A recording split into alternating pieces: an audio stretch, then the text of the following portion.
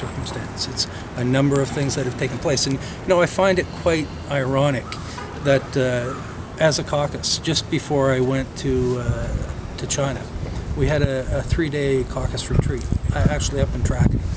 And we had outstanding discussions during those 3 days. And I think, if you were to talk to any of the members, they would say they were probably the best meetings that we've had as a caucus since we've come together as government. Not once did the member from River Valley raise any of the issues that just a very few short days later he would go and attack the government. And I find that very disappointing, regrettable.